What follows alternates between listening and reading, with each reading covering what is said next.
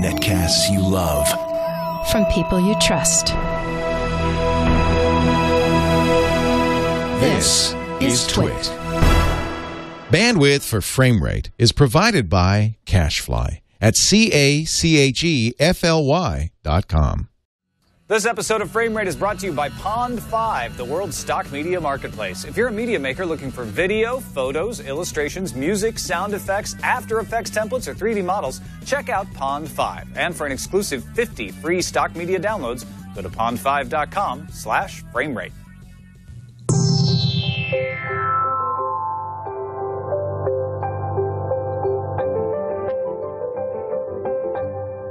Horrible, vapid people. And I just wondered, why don't you play music videos anymore? Thanks, Natalie. Dear Natalie, are you f***ing kidding me? Should we all preserve your precious sleepover moments spent watching promotional material from record labels in amber, like the mosquitoes in Jurassic Park? The answer is f*** you. I'm gonna break it down for you and every other person born before 1995, otherwise known as not our f***ing demo anymore, so we can all finally put this behind us. Yes, back in the day we earned our brand credibility by breaking new artists, but music videos were only worth making if they had actual promotional power behind them. And the game has changed. Your generation, not the one before you, not the one after you, your generation decided to steal music. And music videos are more worthless than ever before. Puff Daddy used to be able to drive a speedboat through an explosion. At least that looked cool. Now you're...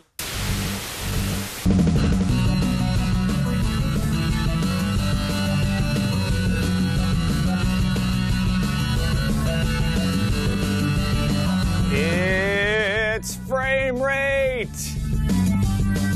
Welcome to the episode of Framerate named after our favorite highway near the coast of California, 101. I'm Tom Merritt. It was named for the room that harbors our darkest fears. Also, a dual meaning to today's show. Indeed. And that's one of my darkest fears. Hey, by the way, I'm Brian Brushwood, and that opening clip is just look for why doesn't MTV play music videos? Yeah, what was with that industry propaganda you were playing before the show? Oh, my God, it's so good. It's so good because it's such a cliche question, like, why doesn't MTV play music videos anymore? And I'm certain that that's an actor and this is all fake, but it's like it lays out with heavy-duty science for 3 minutes straight why you're just totally screwed on music. And now they've got this whole thing called YouTube and Pandora and social media. And the entire relevance, the entire thing that we remember about MTV is totally gone. And then it breaks down at the end, and he says, but that's not what this is really about. It's because you're afraid of getting old. And he goes off for 30 seconds straight about how, you know, that's why we don't play Nirvana anymore, is because you're getting old. You're going to have to, I don't want to do it. I'm not going to do it justice, Jason. Don't even zoom in on me. I thought you were doing all right with it.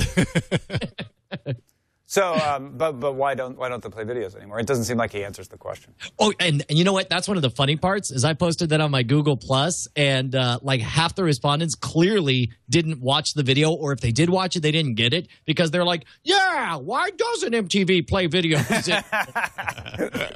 Yeah. And it's actually hard in this environment to not get my back up at it when he's like, you know why they don't play videos? Because your generation steals music. And I'm like immediately like, no, actually that is not the game. But I know it goes on past that, and that's the joke. Yeah, it goes on way past it. It's amazing. Actually, it's not because of that. So before I do that, let's get into the big story.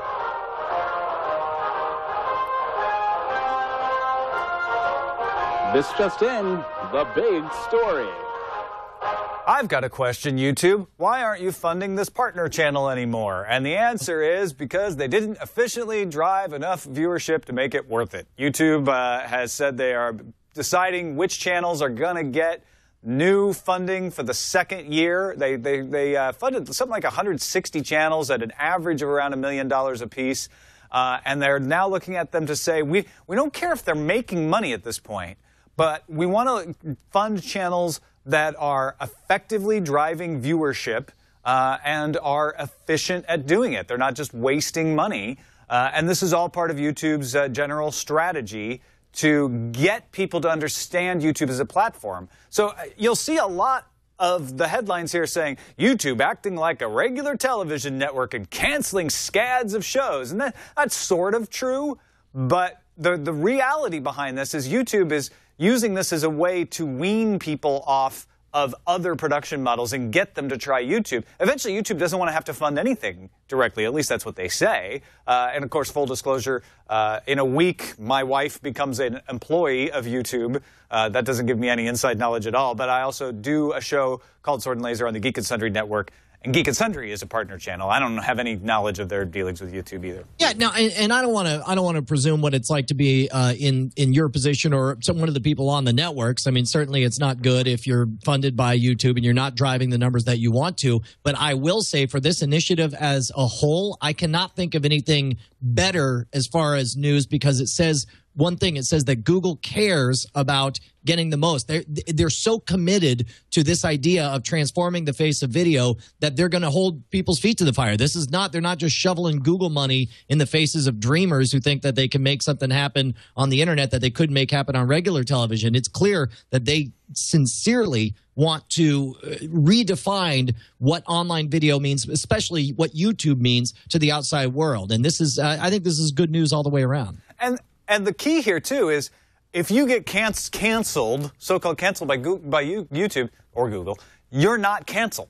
They don't take away your channel. All they say is, we're not going to give you any more money for this channel, but you can continue to do the channel. If your channel has paid back its money that you got from YouTube with advertising revenue, then you're free to continue to make your channel and make money off of it by putting the advertising on there. Obviously, YouTube always takes a small cut of any advertising, but you'll get to keep a larger share of the revenue if you're not funded by YouTube, because you don't have to pay that YouTube money back. So I don't know how much this played into the decisions, but some of these channels, this may be all they needed. Like, hey, we needed a good close to $1 million to get us off the ground, but they may fly now and not need the YouTube money, and that could be a positive as well. But I do want to reemphasize that YouTube's criteria here are not money. They're not saying we're keeping they said, I think they're canceling 60%, or they're not funding 60% of the channels.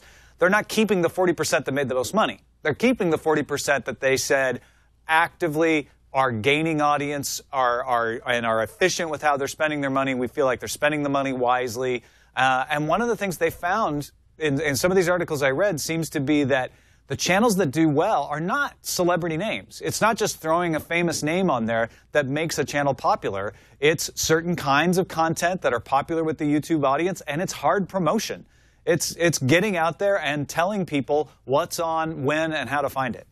Well, and keep in mind also, like, this is whatever YouTube is going to discover from this experiment. When they uncover what it is that YouTube is, there'll be surprises. I mean, to me, machinima is one of the biggest surprises out there. And we've talked about this before. There are things that will fly on YouTube and be incredibly popular on YouTube that nobody would have believed. In fact, I saw some tweet. This is going to be very cliche and trite, but somebody says when coming up with new ideas, you want to go with the idea that everyone loves, but you should go with the idea that nobody understands. And I think that this is a way to transform, or to speed up the laboratory effect of YouTube, to figure out what it is that YouTube can do exquisitely well that cable television cannot. Yeah, and so, who is it in the chat room here? Bill Meeks actually saying, I always thought it was weird YouTube doesn't do much to promote the channels themselves. And I think that a lot of people who do the channels and people who like the channels feel frustrated by that. But I get the sense, and this isn't something I know, but I get the sense that part of the reason is YouTube is trying to set you up for success. So they're like, we don't want to use the YouTube powers to pick winners and losers, because we can't promote everything. When you got 160 channels, you're not going to be able to promote everything. So it's a bad idea to use promotion to force people to try to like one thing. This is the experiment phase. They're trying to figure out what content is uniquely perfect for the YouTube audience to take YouTube's reputation to the next level. And for them to start off by throwing the money out and then immediately say, and we really want you to watch these, would be bad. That's what you do to answer to shareholders who want to know what they're getting for their money. And this does not smell like a shareholder-driven initiative at all. This seems like they genuinely want to transform the face of television on the internet. All right, let's move to another big story, which won't transform the face of television on the internet, but it will transform Star Wars. Stop everything. It's another big story. It'll transform my face into a big fat smile is what it'll transform. Is it Michael Arndt who wrote Toy Story 3, which if you haven't seen Toy Story 3, go see Toy Story 3 because it will make you cry. Yes. He also wrote Little Miss Sunshine. It has been picked as the screenwriter by Lucas and Kathleen Kennedy for Star Wars Episode VII. By the way, did you ever hear my theory about Toy Story 3 that was apparently refuted by the director of Toy Story 3? No, what was it? My theory is, spoiler alert, that Woody totally dies in that melting pit in the garbage. Oh, no, I have heard you say this. I forgot about that. Yeah. But it's the it's like his dream or something. Yeah. That's his fugue state. Yeah, man. Look, here's the thing. Now, people are rolling their eyes being like, what? This guy, Toy Story 3, Little Miss Sunshine, that doesn't sound like Star Wars. But think about it this way. What have we gotten since the original series? The original series, we had a shocking amount of character and heart mixed up in this dirty, filthy, war-ridden rebellion going on. And that's part of what we loved about it. In the prequels, we got all the trappings of Star Wars with wooden characters standing in front of green screens and relationships that we neither believed nor cared about, and characters that we just, we rolled our eyes. Like, how much better would it have been if we loved and cared about Anakin? But instead, we found him as the annoying, whiny guy, and we were disappointed that this is who was underneath the Darth Vader armor. This is exactly what you need, is a character who knows how to write dialogue and engaging characters. Star Wars desperately as a franchise needs new characters that we care about. And to be honest, like, while I have been disappointed that a lot of the talk about Episode 7 has been about bringing back Luke and Han and Leia, it's like, you know what? The last thing I want as a Star Wars viewer is more callbacks to the previous episodes. And I'm hoping that this is the kind of writer who can create a new beloved cast of characters for us to take for the next 20 years. Well, and the key to bringing back Leia, Luke, and Han is that they're brought back because the story demands it, not because they wanted to bring back Leia, Luke, and Han. And that's the kind of thing that Arndt seems like the kind of screenwriter who will say, well, okay, there is a reason for this, so I will make that happen. But he wouldn't just like throw some crap together like, oh, we booked Carrie Fisher, all right, I mean, they cobble that onto the side here. In fact, Vulture, the website Vulture reports that they wanted to bring back those characters, and they thought that Arndt has been giving talks and lectures on storytelling that would imply that he knew how to do that. And Cyrus Farivar at Ars Technica says in the comments section of a discussion about one of the talks Arndt gave at the Austin Film Festival in 2010, he breaks down Star Wars in almost a red-letter media way, except positive instead of tearing it apart, saying Star Wars: A New Hope, the original, had a great ending because it resolved the story arc, internal, external, and philosophical story arcs, immediately after the moment of despair at the climax, delivering an insanely great ending. And he's like, the faster you can do all that, the more of a euphoric state you put the viewer in. And he claims Star Wars did all of that within a space of 22 seconds. Wow. That's amazing. You're so right. I hadn't really put that together before. Look, I mean, the guy's got massive credit in my bank, and he brings to the table something that I think, like I said before, Star Wars desperately needs. And really, time will tell. I mean, we can argue about this in 2 years. Yeah. I had no idea. I'm glad you disclosed your financial relationship with Arndt. I didn't know you had massive credit in your bank. Well, okay, now you've brought it on the table. He has art credit, and he can spend it in the Bank de Brian, where he can buy love and affection. Aw, it's like those little coupons you make when you're a kid. And a back rub. I forgot. He's got a coupon for a back rub. And a clean room. Let's move on to yet another big story. Mr. Arndt, you need to clean my room. I have a coupon. Tuck in your bootstraps. It's yet another big story. So we've been sort of following this Dish lawsuit. Fox and NBC both suing Dish for their Auto Hopper DVR. Remember us talking about that? That's the DVR that records everything in prime time on the major networks, and then 24 hours later gives you the ability to skip all the commercials when you watch the shows back. Now, a lot of the stories you'll see today miss this, and I apologize if I'm getting the period of time wrong, but I know it's not an immediate thing. It's not like right after it airs you can skip all the commercials.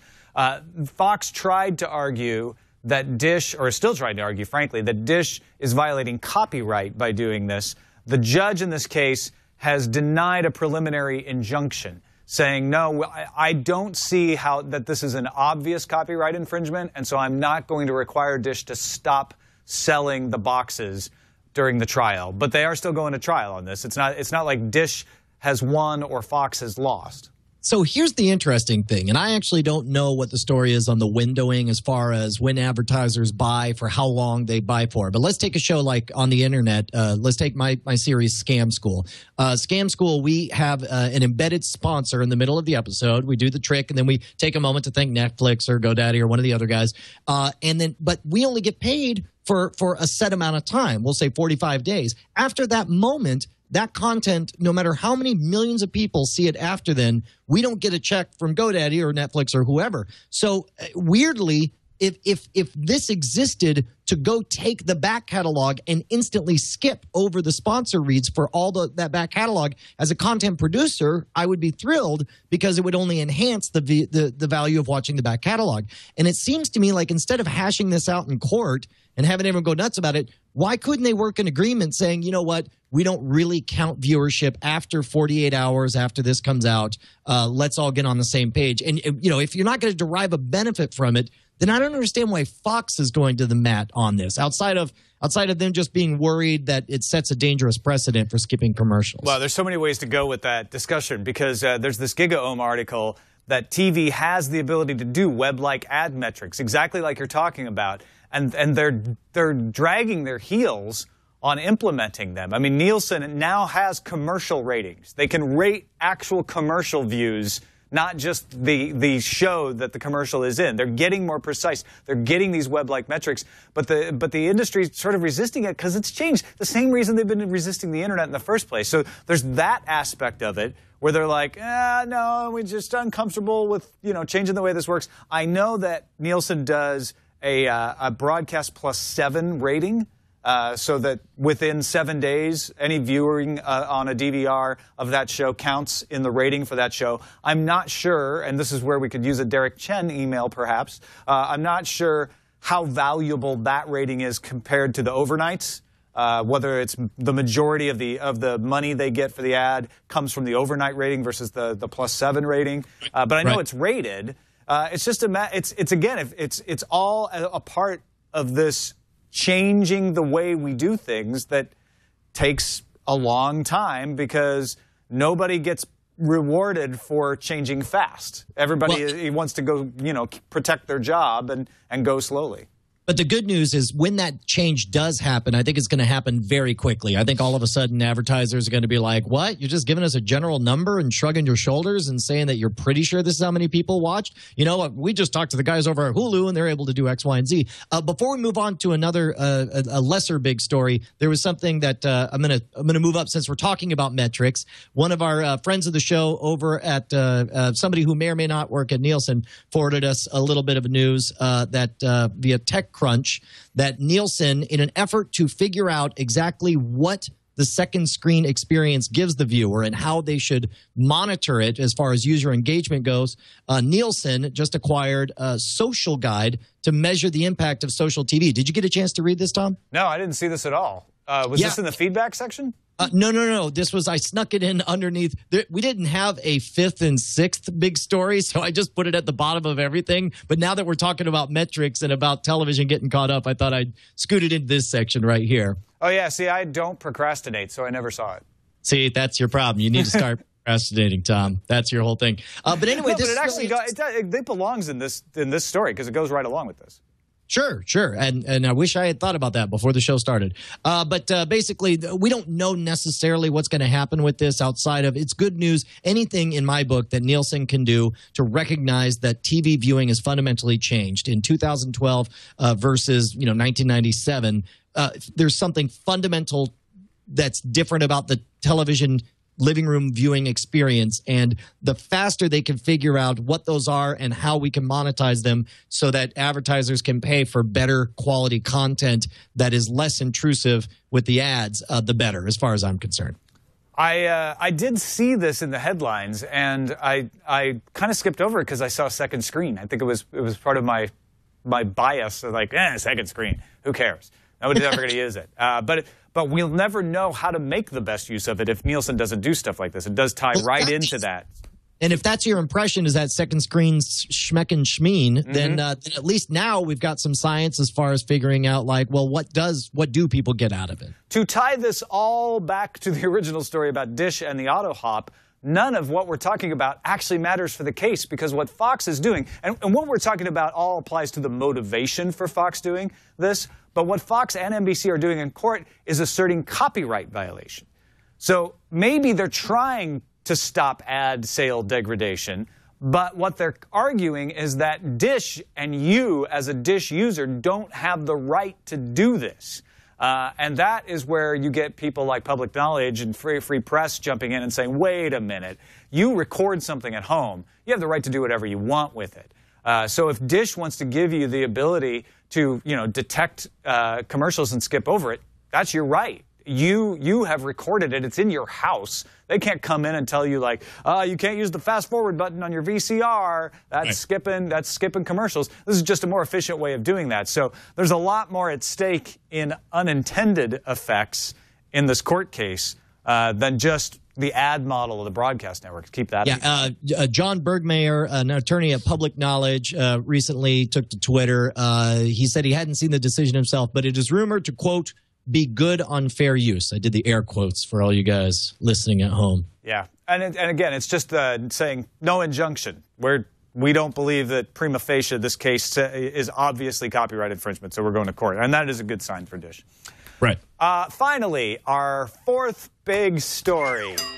Well, I mean, it is fourth, but it's not. It says least important on our graphic. I feel bad now. The IAWTV Awards were announced this afternoon by Shira Lazar on a special edition of What's Trending.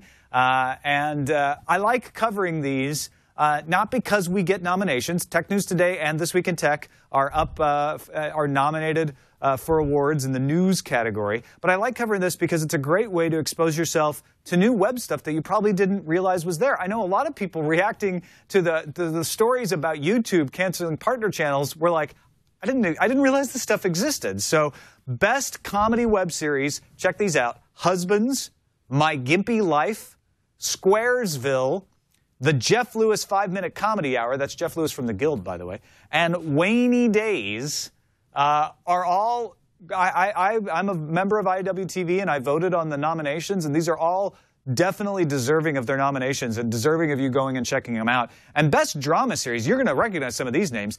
Aiden 5, H+, the digital series, Leap Year, The Booth at the End Season 2, and The Division. This is so exciting. And by the way, we should point out that a friend of the show and your co-host on Sword and Laser is nominated for best host. Or I don't know if it's best host in a taped series. So yeah. In fact, I think Geek and Sundry got like 7 nominations. Yeah, congratulations to Veronica Belmont on that. Yeah, look, this is, and again, I'm the first to roll my eyes and say awards are all BS, but they are important because it's that BS structure that gives legitimacy to a platform, and online video needs that kind of legitimacy if we're going to change the face of the way people watching. And if we're going to mention Veronica, we should mention Leo is up for best host of a live network. Yes, we should. And so I just did. Congratulations to Leo, of course, as well. IAWTVawards.org is where you go to find out these nominations. And if you're like, okay, Tom, shut up. What the hell is IAWTV? It's the International Academy of Web Television. They've been around for over 5 years. I've been a member since the very beginning. Their whole point is to promote good web television. So this awards is sort of like just a slice of what they do. It's a good public face to get people interested, get people talking about web video. And Tech News Today won an award last year, so of course I have positive feelings about that. But it's a really good organization for promoting high-quality video on the web.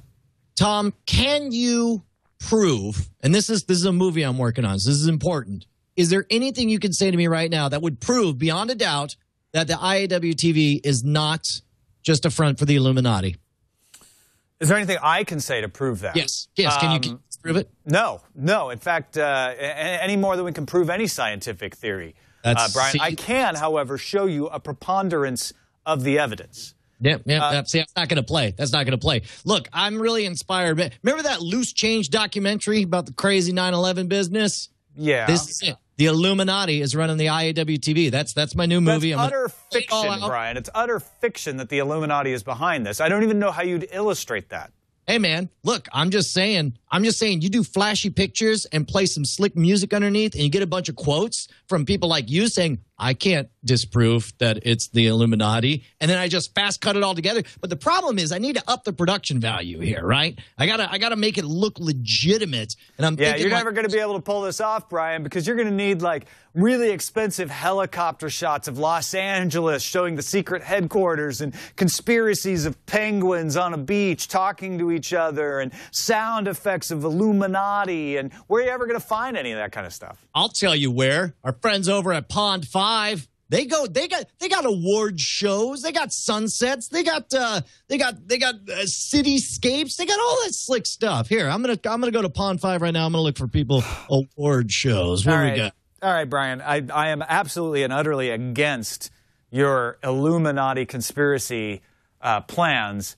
But I got to say, our sponsor for Frame Rate, Pond 5, would be a great place to find stock photos and vector illustrations and sound effects.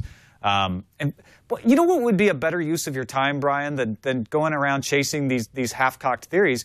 Would be to just make some professional quality, recordings of your own or in and around the Austin area. You got beautiful hill country there, and then you could sell them on Pond 5 and get top royalty rates in the industry. So wait, I can make money just for footage I got laying around taking beautiful shots of downtown Austin. Yeah, 3D models that you've made, any sound effects, motion graphics, videos that you take of that beautiful pink granite of the Capitol building. You can upload that and make money off of it. Developers use Pond 5 for high-quality sound effects for games. Designers use it to build everything from scratch. Film and video makers. If you're like me and you're like, I hate the copyright system, but I know I have to play within it. So I want a place where I don't have to think about it. I don't have to let it get me angry about what's legal and what's not. Go to Pond 5 and get royalty-free stock photos, videos, vector illustrations, sound effects, and you got them legal to use in almost any project you can think of. Right on, man. If only there was like a promotional code or website I could go to. Well, Brian, I'm glad you set me up to give the tagline for this commercial. Because you can get 50 free stock media downloads at pond5.com/framerate. That's pond5.com/framerate. They've changed up how they do that, so pay attention. POND5.com/framerate, and you get 50 free stock media downloads. That's a lot of stock media that you can now legally use. You can make a whole movie out of 50 free downloads. I'll tell you what, now that they're using the F word, I encourage people to actually do that. I want to see the Frame Rate movie made entirely out of your free 50 clips over at pond5.com. Yes. Tweet us a link, send us an email. We'll show it. Next time that we have Pond 5 as a sponsor, we'll show your movie, the Frame Rate Epic. Go make a movie. Do it. It's awesome. And now, time for the Slipstream. Brought to you by Pond 5. And now a Wes Anderson movie. YouTube's next live star could be you, because you could become a codcaster. That's right. With the new elements built into the latest hot video game, you can deliver high quality streaming video of fish. No. Call of Duty. COD. That COD. It's Black Ops 2. I see. Yes. No, but this is cool. So lots of people have been doing this for a long time. There's all kinds of ways to stream your video game out onto the web. But with Call of Duty Black Ops 2, it is built in on your Xbox and I think on your PS3, right? Now, here's why. Well, right now it's in beta. You stream right to YouTube. Yeah, you stream, I believe, to, I think it's a partnership with Twitch.tv, which is, of course... You stream right to people's brains from your video game. Now verify. So here's what's interesting about this. All of YouTube was sort of based on the idea that it could be just as fun to create video content as it is to consume video content. And this is that same idea taken to video games. Now, here, we'll talk about this later on what we're watching, but for the last couple of nights, I've been live streaming my playthrough of the Walking Dead video game from Telltale Games, and it is electric and exciting to be in some way performing, but a part of something. And in the case of Call of Duty, you never know when you're going to be on one of those epic tears where you just destroy everyone in your path. And we've all had that in video games where you're just in the zone and you feel electric and you just wish somebody was there to see it. Well, now you can virtually guarantee that. You go live, and because you have an audience watching you, even if it's just 2 people, it changes the way you feel about the game, and you get that electricity of performance. So this is, in many ways, the first video game built-in feature to offer a fundamental game, literally game-changing experience for the player, because you're not just. What Jason is showing right now is a different story than what we're talking about, but they're very related because there's a partnership happening between Electronic Arts, Sony, and Twitch.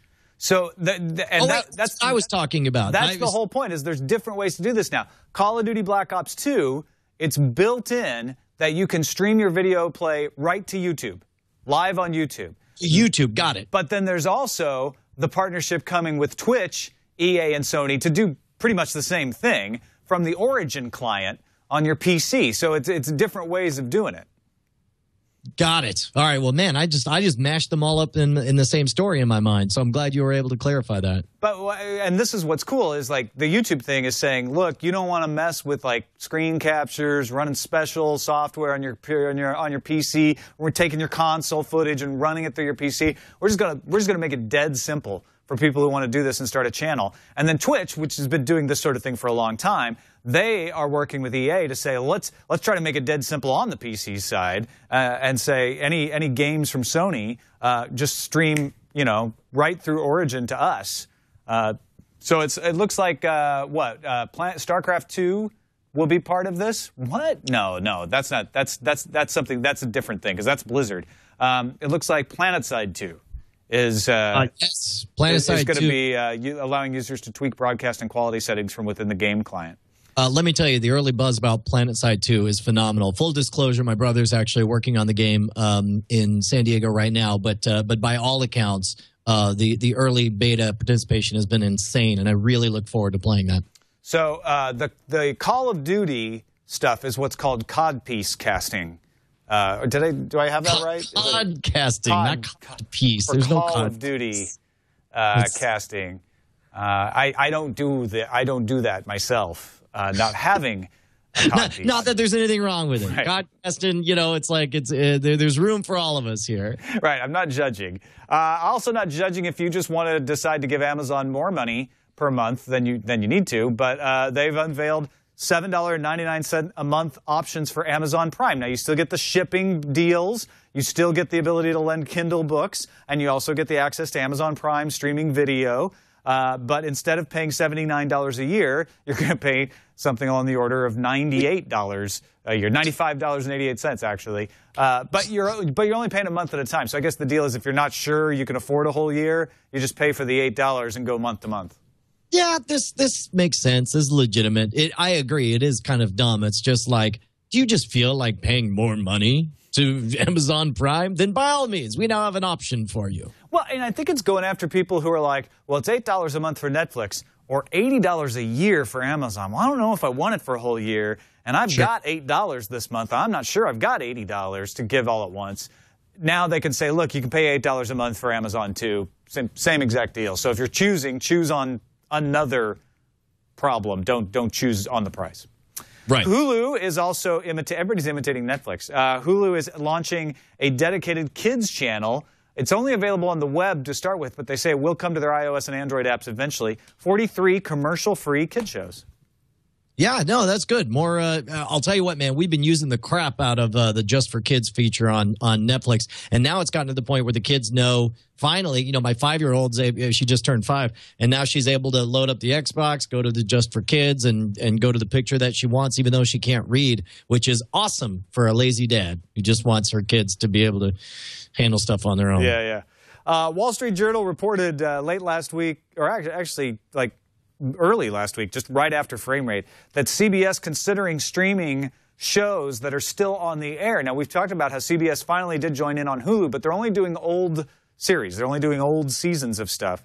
But CBS now considering saying, look, the shows that are actually up, like Big Bang Theory, some of our, CSI, Hawaii Five-0, we might stream those as well. Now, originally, the Wall Street Journal story implied that, you would be able to get them, you know, within 24 hours of airing, just like you do with Fox and NBC and ABC. Well, actually, Fox delays it 28 days, but that sort of situation. And CBS was quick to say, no. We're talking about old seasons of currently airing shows.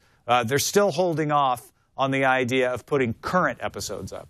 Oh, dude, once they start slipping into that once they pass the event horizon, they're going to be all in. This is all just putting toes in the water, and hopefully soon everything will take off. Well, and you know what? It's interesting. They point out in this article that CBS is the most exposed to the advertising market because they make, I can't remember what the exact percentage is, but the majority of their money from advertising. They don't have a lot of other ventures the way News Corp, which owns Fox, does, the way Disney, which owns ABC, does. CBS is CBS Corp.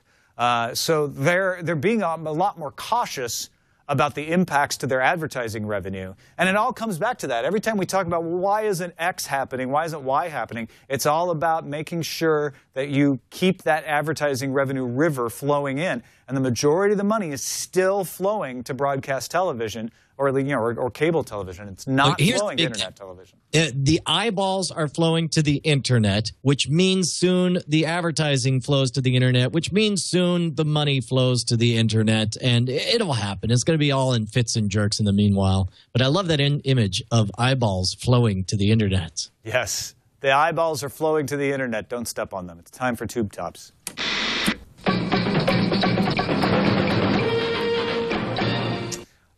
There's not a whole lot of actual, like, set-top box news this week, but Nilay Patel over at The Verge kicked off a special week of coverage on over-the-top, which is, of course, the industry term for getting your television shows over the internet instead of getting them over a cable connection. And I read this today. I actually threw it in the lineup expecting to just say, like, oh, Nilay's got a cool article, go check it out. It is incredibly well done. It is such a good overview of the main issues here. And he talks about how the Verge staff, a bunch of them, actually tried to spend the entire week without cable and using the internet to get their shows. And they're going to explore over the course of the week some of the problems they had with that. But it's just an excellent explanation of, like, why this didn't happen, the problems with cable card and how that reduced innovation. And he brings up the great point, Brian, that we have these amazing smartphones in a competitive marketplace that do amazing things, and yet our television system is still dominated by cable and satellite and is pretty much working the same way it was 5 years ago. Can you imagine if your phone worked exactly the same way as it did 5 years ago? 5 whole years ago? That's back when I was in junior high. It's like, look, the world could change. Think about what happens from junior high till your first year of college. That's 5 years. So I guess your last year of junior high. Point is, 5 years is a very long time, and yes, it should get updated.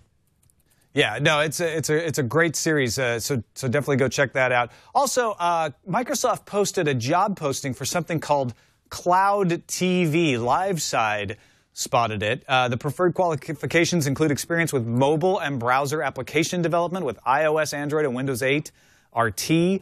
Part of Microsoft's interactive entertainment business. So, I mean, we know that Microsoft's really targeting your television through the Xbox 360 as a way to get you into their universe and watch TV shows. But it looks like there may be some sort of grander plan to deliver television than even we may have suspected. Yeah, I feel bad. I haven't played with Smart Glass at all. That's available now, right? Yeah, through the Surface you can do it.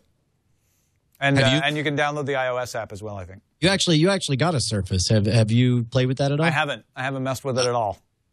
All right.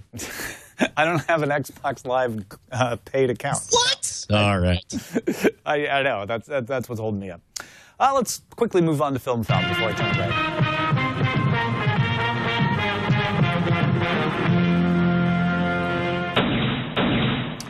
Peter Jackson's 48 frame per second version of The Hobbit, also known as the HFR version, you'll see it referred to that, means high frame rate. That's the frame rate we do at 4 p.m. It's high frame rate. It will be screening. We scout and then just say, man, this is amazing. Whoa, look at it's 4:20 p.m. It's 450 theaters in North America that are going to have the HFR version of The Hobbit. So you'll want to check your local listings, or Scott Wilkinson recommended this. 48fpsmovies.com actually lists all of the places in the United States where you will be able to see the high frame rate version of The Hobbit. Yeah, man. Actually, what's funny is I'm going there right now to check if my favorite movie theater, the Alamo Drafthouse, is on there. Oh, speaking of which, I have a story to talk about later when we talk about what we're watching. But I'm sure it has to be. I have to assume. I don't know. South Lamar and on South Slaughter Lane. Yeah, Slaughter Lane. That's dangerous. Don't drive there. Don't Slaughter Lane. Do you think there's going to be a geek revolt where people going to see the high frame rate version of The Hobbit? Nope. What'll happen is what looks bizarre and silly in a 5-minute chunk and will, over the 3 hours of the movie, hypnotize you. And by the time the movie's over, you will walk away feeling like you were transported, like you had a fundamentally different experience, kind of like Avatar. I mean, Avatar, of course, a lot of hay was made about the new 3D technology, and I genuinely felt like being in the movie theater for Avatar, even though, yes, it was a song we'd all seen and heard before a million times, it was exquisitely well-produced, and it felt like a unique and special experience. I think you're going to have that kind of experience with The Hobbit, and I think there will be outliers who say how much they enjoy it, and I don't know that it'll change the world of cinematography, but I guarantee you that there are going to be outspoken people who advocate for getting the full HFPS? What was it? HFR, high frame rate. There you go, the HFR experience. Now remember, you can't get HFR and wait a minute, what is it? There's 3D HFR. And then there's 3D not HFR. Then there's 2D. Then there's IMAX. And then any of those could have the Atmos sound system. So there's like 15 different combinations that you could have. I don't know if 15 is the right number, but lots of different combinations. So check your local listings very carefully. I think pre-orders are already on sale for the December 14th premiere. Dude, I believe it, man. It's going to be amazing. And actually, after seeing the trailer, when I went to go see Wreck-It Ralph, it really looks awesome. I'm very excited about it. Louis C.K. is excited about his new HBO special, and you may say, oh, Mr. Internet, Mr. Go Straight to the People's putting his stuff on HBO. What's that about? Well, he tweeted, I'm doing a stand-up special for HBO. It will be available on louisck.com a few months after HBO, globally, for $5, no DMR. I think he meant DRM, but he did right. Oh, did he say DMR? DMR? So he's I don't know how he got HBO to agree to this, but he must have got the rights to this and said, yeah, HBO, you can show it, and I'll give you an exclusive for a couple of months. That's cool. But once you're done with your window, I'm taking it to the people. Yeah, well, good for him. And I'll tell you, once you've built a brand, and I know that we love to hold up Louis C.K. as this paragon of doing something that nobody's done before.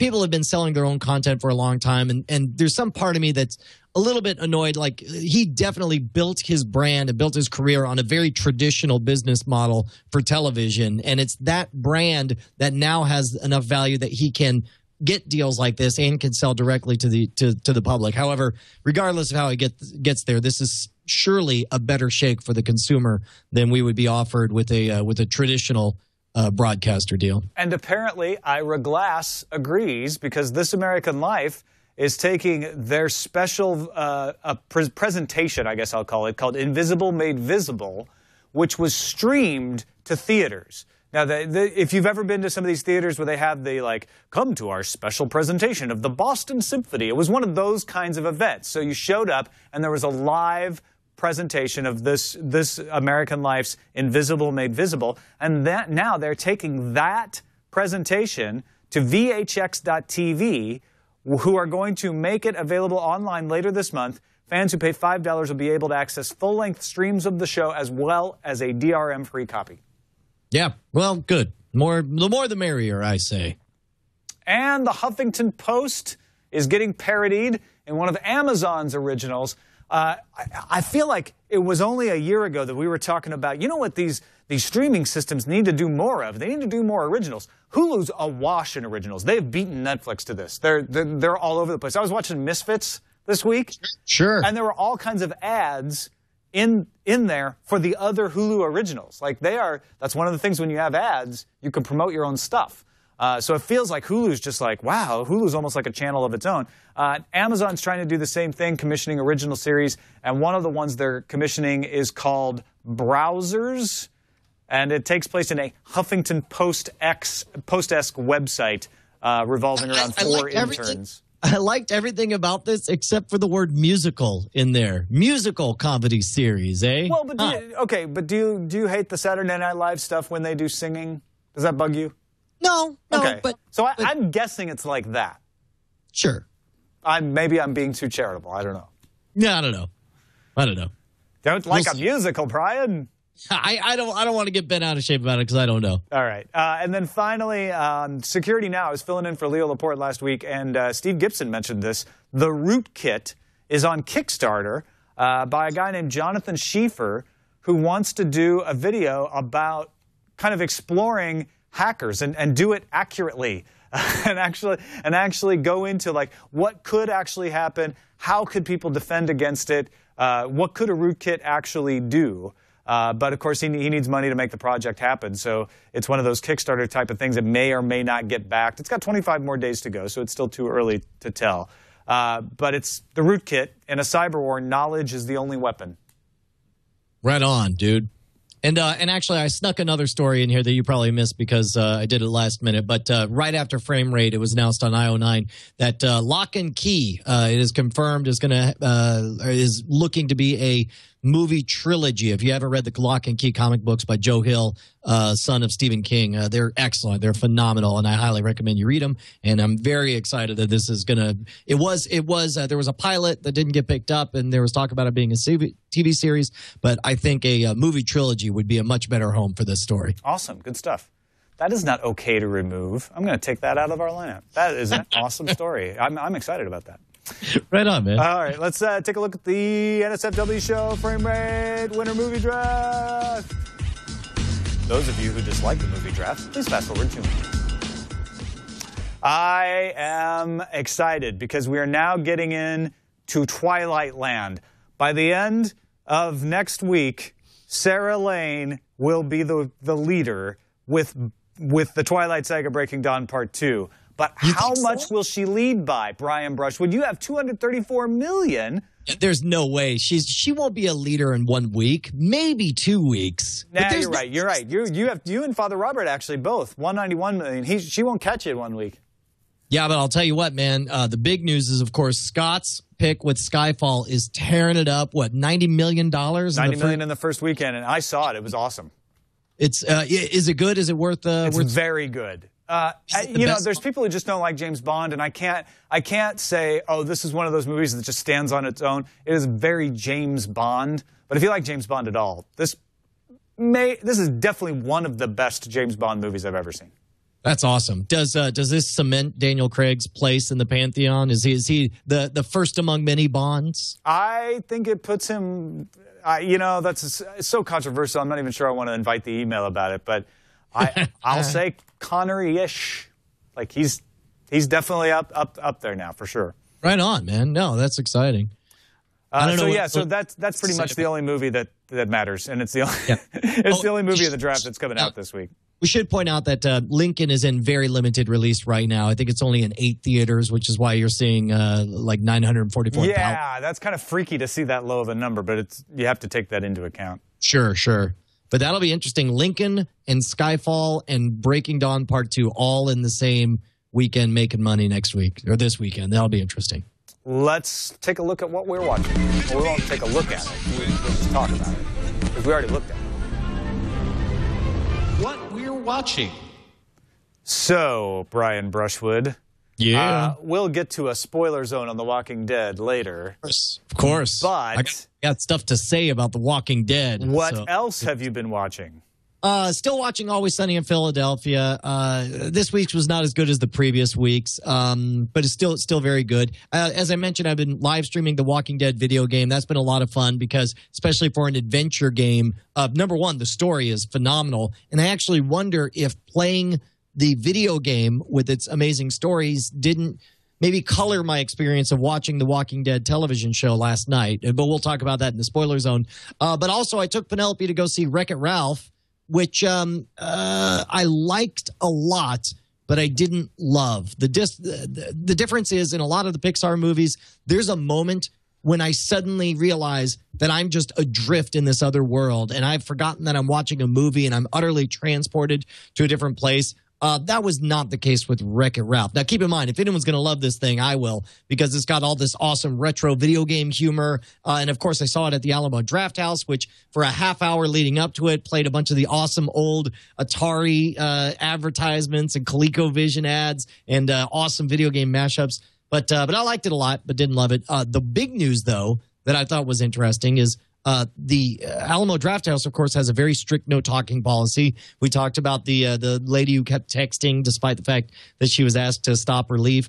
And they've added to that to where now, starting January 3rd, they are not going to allow for late arrivals. If you show up after the feature has started, you don't get to get in, which I thought I've never seen that for a movie before. That used to be like a gimmick for horror movies back in the 50s. Like, you know, after the blood-curdling scene, no one will be allowed in the theater. You know, that was sort of a kind of a promotional aspect. But they're saying, like, no, you know, this is like the AT&T Park in San Francisco. We're not going to let people block your view of the ball game. If the ball game's going on, you got to wait to go get your seat. They're saying the movie's going on. We're not going to stop the movie so you don't get to go in. Right. Well, and it was interesting. When I first saw that, I was like, oh, that's just going to piss people off. And it's like, is that really a problem? Is that an issue? And then later during that same feature, there was a loud table behind me. And so for the first time ever, I wrote down loud table behind me and put it on the stand. So I guess it is. I mean, they do things very conscientiously. I mean, everything is about the quality of the presentation and of the end user experience at the Alamo Drafthouse. So you're getting old, is what you're saying. Maybe. I am getting It's old. too loud. Therefore, Descartes proved. They're too loud. The people behind me. The movie was great. Turn up the movie, I say. Just another piece on Skyfall. Somebody pointed out that Judi Dench stole the show. Absolutely, 100% agree. Javier Bardem also stole his segments. In fact, there's a lot of thieving going on in this movie. They were saying this in the chat room, like Daniel Craig really wasn't that great, or at least they were sort of implying that. I think they all were fantastic. I can't say enough about how much I enjoyed that movie. You might not. You might hate it. That's fine. Haven got renewed for a second season. I'm very excited about this. This is their best season ever. It's the most Stephen King-ish season. They're really getting into the Colorado Kid story more. They're actually leaving Haven a little bit. Really enjoying that. Very much enjoying the last season of Fringe. I haven't been talking about Fringe as much because I'm just savoring it. I don't want it to go, and so I'm just kind of like keeping it in my head and just enjoying every last moment of it. It's like holding a lovely whiskey in your mouth and just tasting every little bit of it. Oh, no, I could totally. I mean, that's when you know you're almost out. That's how I was when the end of the Dark Tower series was coming at me. I read as slowly as I possibly could those last few books. And I do want to apologize. There are people who ask if I ever got back to watching Fringe. At this point, it's just so daunting. Like, just to get through the first 3 seasons, I'm going to have to watch 60 episodes. It's just insane. Like, and I know by the end, when you have that backstory and that context, it must be amazing what you're experiencing right now. But I just feel like it's just too late for me to get that same experience as you guys. No, I think you can. But at this point, I'd say just wait for it all to come out and then just watch it in a row. There you go. And don't worry about having to catch it online. I also watched the first episodes of Babylon 5, Chips, The Dead Zone, Misfits, Twin Peaks, and Futurama, Brian. Oh, these were all for your... for autopilot. We just started recording season 2. We knocked out 6 episodes on Saturday, and they were all fun. They were all a blast. So you're going to hear that I'm watching a bunch of unrelated pilots of various television shows. But I didn't know about The Dead Zone. Man, that is a good series. I think I sort of dismissed it when I saw promos of it because it has Anthony Michael Hall in it. But you can't. It's not the 16 Candles Anthony Michael Hall. He's amazing. He's good. And he doesn't look like Anthony Michael Hall anymore.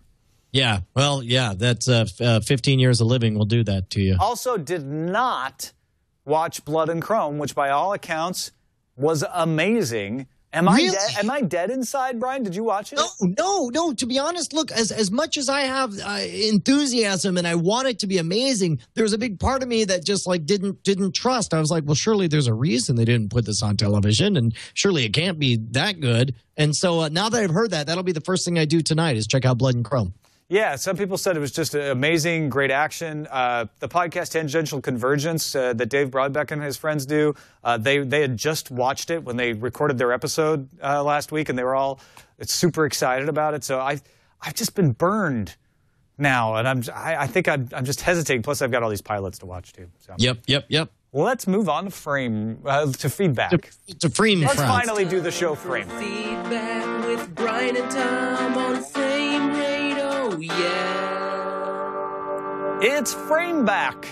Marlon wrote in and said in episode number 100, by the way, huge thanks to Len Peralta for the drawing from episode 100. If you haven't checked it out, go find his poster. If you're watching the video episode, we're showing it right now at lenperalta.com. Really cool of him to do that. Marlon says in episode 100, the issue of spoilers came up again, and a listener mentioned Argo. I went and watched Argo this last weekend, and what you said about it didn't spoil it at all. It's actually what got me interested in watching it. Up till that point, I wasn't interested, so instead of a spoiler, it was, what's the antonym for spoiler? Not sure. Fresh? It was fresh. It was fresh, dope, funky fly is what he wanted to say. Well, and that's the thing, right? Any trailer, any explanation of a movie that is meant to get you to go watch it will spoil something. It's all the discussion is all about the line. It's all about where's the line. Sure. Well, and there's no doubt that Jeff Kanata, we accidentally spoiled. Like, he had kept himself pure and had not seen a single trailer, a single frame of anything of Inception. All he knew is that he knew that he trusted Christopher Nolan to blow his mind, and he was going to go in cold. And then we accidentally showed him the trailer. And so, and likewise, my buddy Brady, when he saw Looper, knew nothing about it. And there's got to be something special about that pure blank slate experience of tearing open a present and having no idea what's inside there. Stuart wrote us, hey, speaking of spoilers, I'm much more annoyed by visual spoilers, i.e. trailers. Knowing one thing will happen is bad enough, but when I have seen the ending to almost every shot in a movie, it really starts to get annoying. Hey, I remember that bus. It explodes in the trailer. Blam! Oh, just tell me who wrote and directed a movie. That's enough to assume how good it'll be. And he says, and don't say spoilers are more or trailers are more spoilful nowadays. I'm pretty sure I've seen some over 5-minute trailers from the 1950s. No, that's a really good point. They've always been spoilery. In fact, I think they've gone through periods where they were more spoilery in the past. Absolutely. Than they were now. Patrick says, true that the Netflix interface on TiVo sucked big for a long time, but a couple months ago it changed to be much more Roku-like. We have a TiVo Premiere and 2 Roku boxes, and the Netflix interfaces are more comparable than ever. I was just going by what they said in the update. They said that the update improved the Netflix interface. So if you think it got better 2 months ago, apparently it got even betterer now. Better. And I'll tell you what, this is one, we got 2 kind of long ones here. Somebody...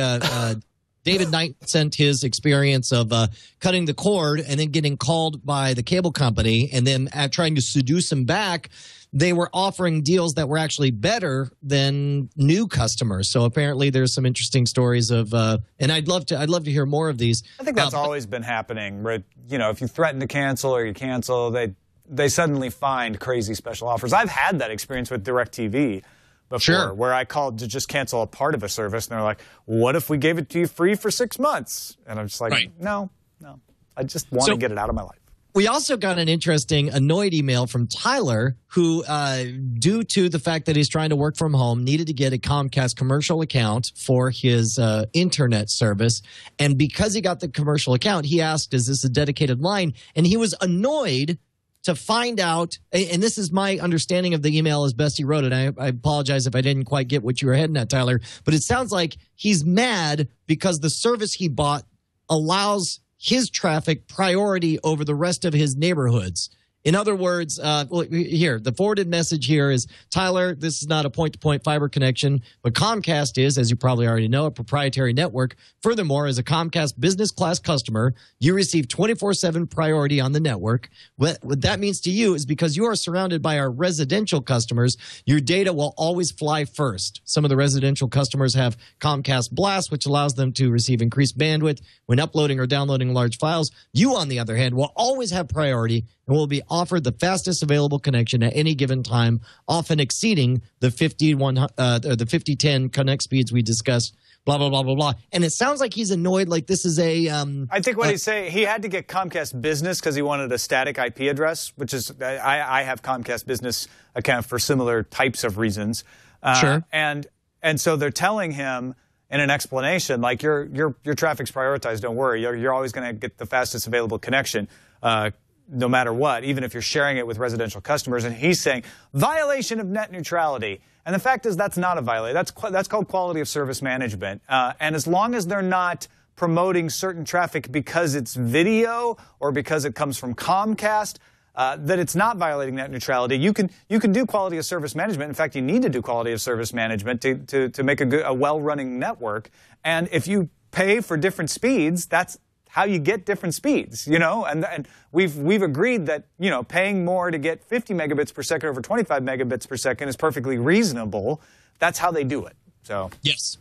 Well, I thought that was an interesting and principled argument on his behalf, but I agree. He's coming from the right place. Like, wait a minute, don't break net neutrality to favor me. But I don't think they're breaking net neutrality in this case. No, well, that's true. I think you should break net neutrality to favor me, Brian Brushwood. That's always been my policy, is break anything to favor me. Break speed limits, net neutrality, whatever you have to do to deliver gifts to Brian Brushwood. Is that what you're saying? That's always been my policy. It's in the EULA that you agreed to the first time we shook hands. I forgot to mention by shaking my hand. Oh, you know, I forgot the first time we shook hands, I was wearing my EULA shirt that absolves me of any EULAs in the area. So yeah, but I was wearing underwear that said no EULA retroactive absorption clause. Yeah, but mine says no retroactive absorption clause, no negatories will be accepted as a part of this EULA. So yeah, but I had my fingers crossed behind my back, so there. Yeah, I actually was sending a clone rather than myself. I got nothing. framerate@show@gmail.com or framerate@twit.tv. Make sure to send us. We're getting some really good emails. And I like that people are sending us stories nowadays as well. Just stuff that they run across that they think we're going to like. Awesome stuff. I'll try to pay attention to the lineup so we can read them. You can find us on the web, twit.tv/FR. You can watch us live on Mondays at 6 p.m. Eastern Time, 3 p.m. Pacific. And, of course, you can find us at live.twit.tv when that happens. Brian Brushwood, I will see you next week with Scott Wilkinson. Next week. What? Scott Wilkinson will be live. He'll be right there.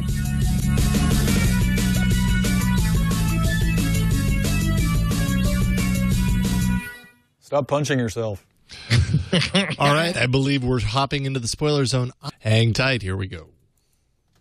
Silent Breed is people!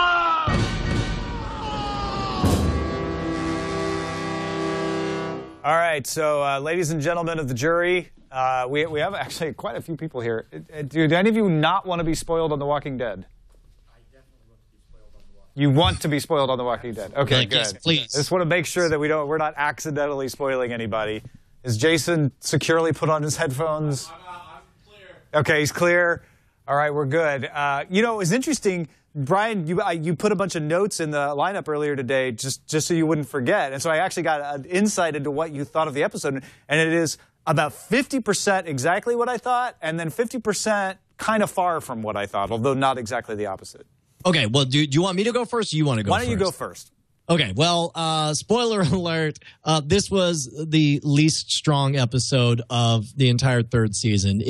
If this had been in the second season, I would have called it a bad episode, but I'm so happy with how stuff's going in general in the third season. And the main reason is because all of the characters, first of all, the episode went nowhere, nothing advanced, and all you saw was a bizarre exercise in having all of the weakest characters, or having everybody perform in a way that they were least competent to. Just as I totally believed the utter despair as Rick was wailing at the end of last episode, I did not believe at all crazy Rick. And I didn't and the other problem was the opening was such a wasted opportunity. They're like, oh, by the way, he's in love with his zombie daughter.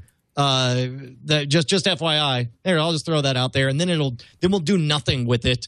And then likewise, they also wasted the Friday Night Lights experience of the zombie torture that they have going on. Because if your goal is to make us horrified by the residents of Woodbury, then you need to not make it such a sensible presentation of this. Like, and again, don't know how much of this is me being polluted by the comics, but when you went into Woodbury in the comics, you hoped everything was right, but you feared something might be wrong underneath, and you found a deep darkness in the people there. This with their gladiator battles that they were doing, you didn't get that sense. You spent too long in the television show getting to know these people and understanding, and when it came to this moment, when all of a sudden, Merle's this superstar one-handed gladiator, I kind of got it. I'm like, yeah, man, that's not so bad. This ain't so weird. And all of a sudden I realized, like, why are they even doing this then? If they're trying to set up a future battle between Woodbury and our friends over at the prison and we don't know who to root for,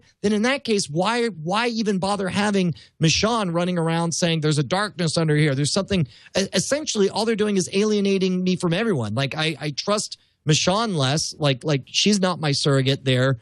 Who's disgusted by the residents of Woodbury, but I don't like the residents of Woodbury any better. They got nothing. They wasted all this time and essentially advanced nothing in this past episode.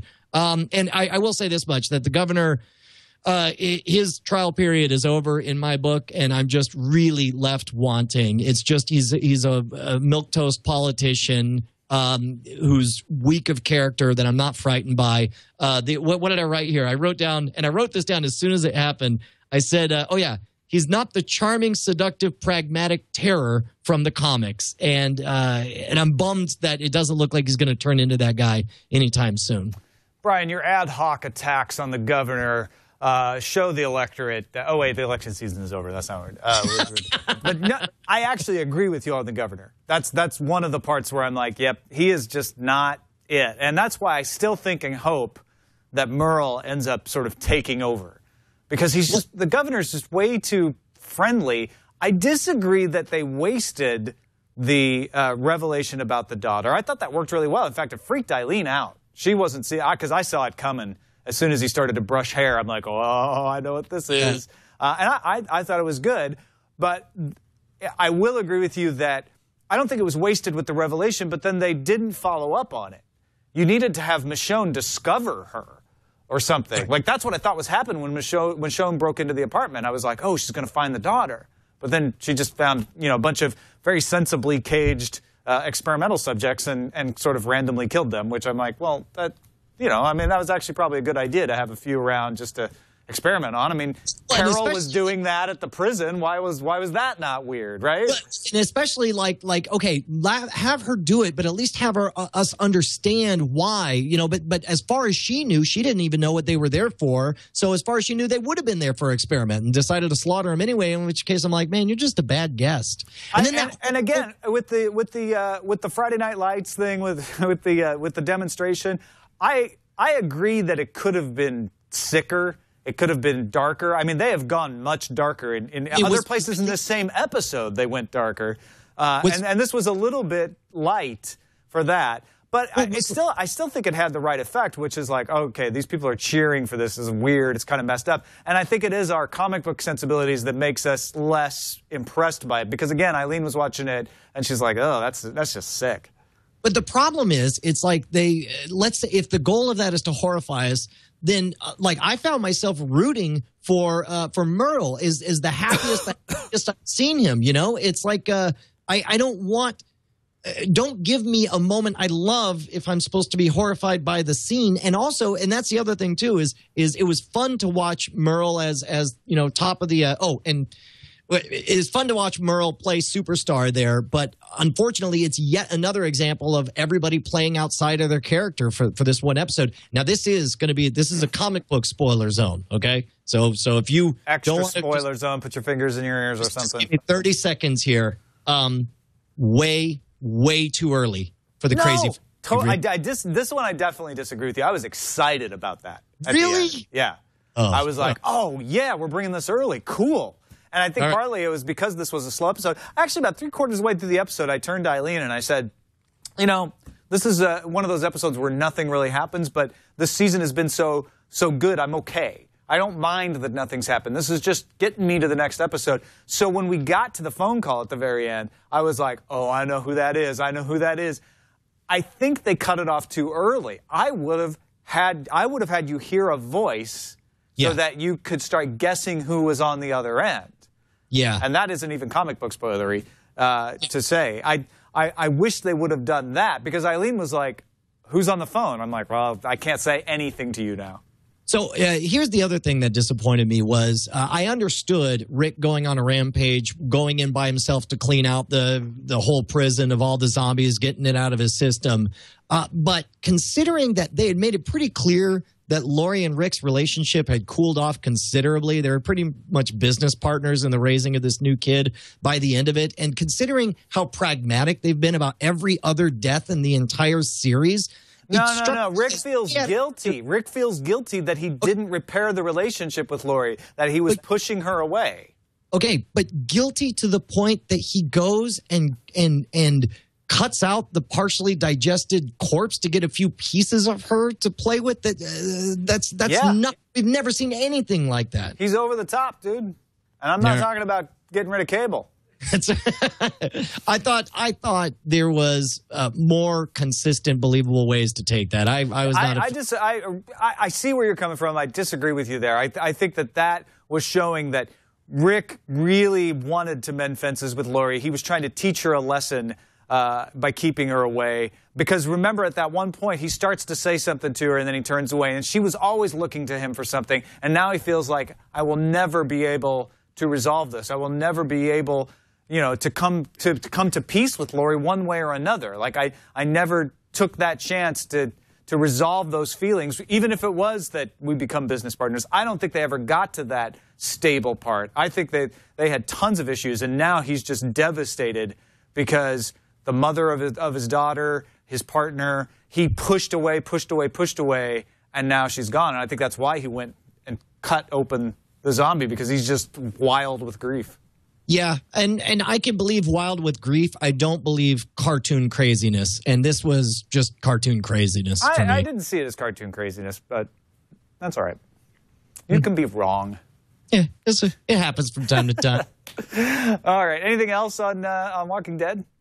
No, but I will, and again, I don't know. I will say this much: if you're playing if you have enjoyed the story, highly recommend the video game by Telltale Games. It's utterly phenomenal, and it's agonizing. It's one thing to watch the agonizing choices that people make in the comic book and the television show. It's another thing to have to make the agonizing choies. Written by Gary Whitta, right? Yeah, I believe he was a story consultant overall. They list some other writers for the episodes, but I mean, he's sort of the main thrust on that. Very cool. All right, that's it for our Spoiler Zone. Thanks, everybody, for watching or listening, and we'll be back again with an all-new frame rate next week.